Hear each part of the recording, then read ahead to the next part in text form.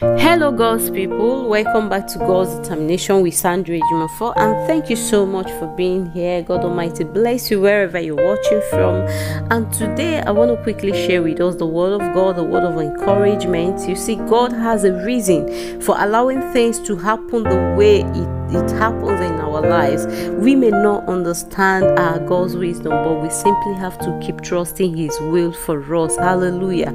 Commit that way to the Lord, and He shall give you the desires of thy heart. Trust also in Him, and He shall bring it to pass. Psalm 37 verse 5.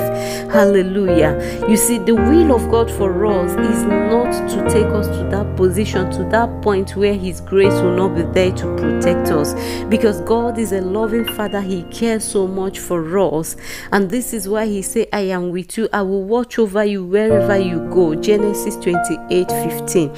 He has given us this assurance that He will watch over us, that He is with us anywhere we go. And He said, have I not commanded you, be strong and courageous?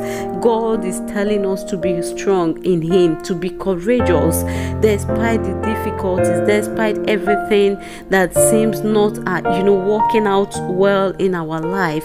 He said we should be courageous, we should be courageous, we should be strong in Him. Hallelujah. For He said that He's with us in everything, wherever we go.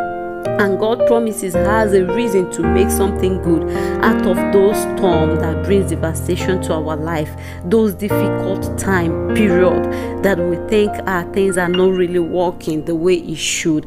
So when we look at the book of Romans again, chapter 8 verse 28, and He said, all things work together for good to those who loves God, to those who are called according to His purpose. Hallelujah. We must understand that with God all things are possible, and believe in Him. Hold on to His word, hold on to what He is saying to us.